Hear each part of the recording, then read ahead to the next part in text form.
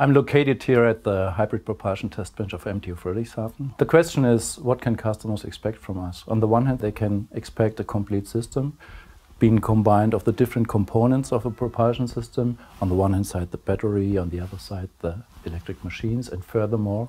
But the key is the system integration. Customers can expect system integration from us, meaning on the one hand side we are able to deliver the complete analysis of the system, but on the other side the complete testing on a test bench. What is the benefits of a hybrid propulsion system? On the one hand we can reduce emissions, we can reduce fuel consumption.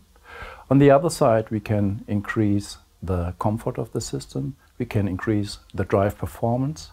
So it's all about increase of comfort or reduction of life cycle cost.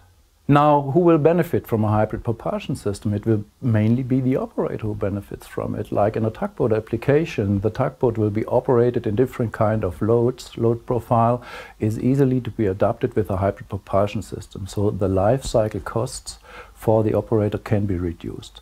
Another example is the railway application. We have installation of a railway hybrid propulsion system which helps to reduce fuel consumption about 20%.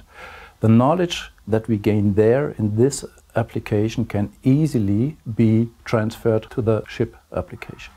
If you ask me when will the technology be available, I can tell you the technology is available. We as MTU, we are able to deliver the components, we are able to work on the complete system. But of course it is necessary to understand that still industry has to work on these components. Costs have to be put down considerably to make a hybrid system more attractive for our customers.